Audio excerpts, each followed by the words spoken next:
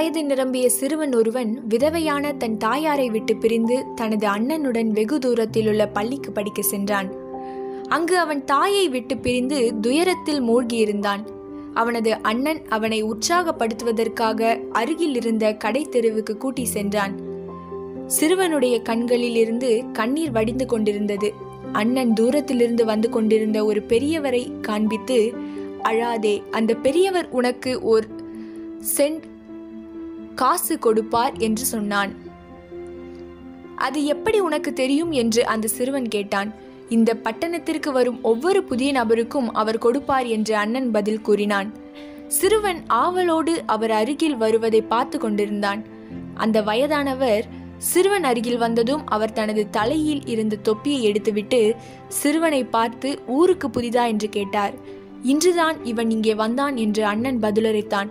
சிறுவனும் அவரது சட்டை பைக்குள் அவர் கை செல்கிறதா என்று ஆவலோடு பார்த்து கொண்டிருந்தான். அந்த முதியவர் சிறுவனிடம் அன்பாக, பரலோகத்தில் நம் தந்தையாம் தேவன் இருக்கின்றார்.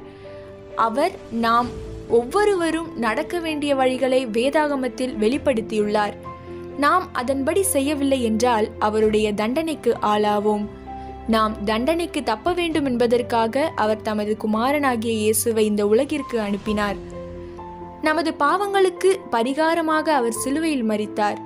இயேசுவை சொந்த இரட்சகராக ஏற்றுக்கொண்டால் நமது பரம தந்தையாகிய பிதா நம்முடைய பாவங்களை மன்னித்து பரம ராஜ்யத்தில் என்றென்றும் அவரோடு வாழ நம்மை அழைத்து செல்வார் என்று பொறுமையுடன் விளக்கி கூறினார்.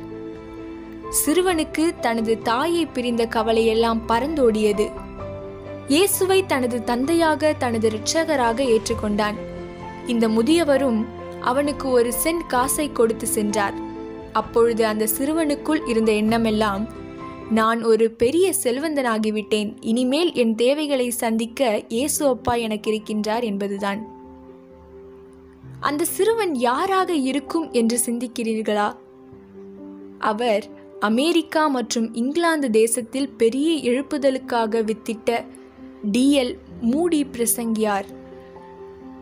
இன்னும் அந்த முதியவர் பேசிய வார்த்தைகள் என் காதில் தொனித்து கொண்டிருக்கின்றது என்று 50 வருடம் கழித்து D.L. மூடி ஒரு பிரசங்கத்தில் கூறினார்.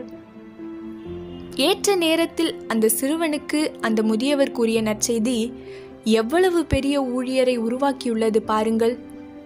என் அருமை தேவ ஜனமே, நம்மை சுற்றி அநேகர் மனதில் போராட்டத்துடன், கவலைகளுடன் காணப்படலாம். நாமும் அந்த பெரியவர் போல மற்றவர்களுடைய பாரத்தை லகுவாக்க முயற்சி செய்வோம். D.L. மூடி பிரசங்கியார் பிரபலமாகிவிட்டார். ஆனால் அதற்கு காரணமாக இருந்த பெரியவரின் பெயர் கூட தெரியாமல் போயிற்று. ஆனால் அவருக்கு பிரதிபலன் பரலோகத்தில் நிச்சயமாக காத்திருக்கின்றது. அதேபோல் நீங்களும் செயல்பட்டால் உங்களுக்கும் அதற்கான பிரதிபலன் பரலோகத்தில் கிடைத்துவிடும். ஆகையால் நீங்கள் செய்து வருகிறபடியே ஒருவரையொருவர் தேற்றி ஒருவருக்கொருவர் பக்தி விருத்து உண்டாக்கும்படி செய்யுங்கள். இதை குறித்து ஏசாயா 29 அதிகாரம் 19 வசனத்தில் இப்படியாக பார்க்கிறோம். சிறுமையானவர்கள் கர்த்தருக்குள் மிகவும் மகிழ்ந்து, மனுஷரில் எளிமையானவர்கள் இஸ்ரவேலின் பரிசுத்தருக்குள் களி கூறுவார்கள். ஆமேன்.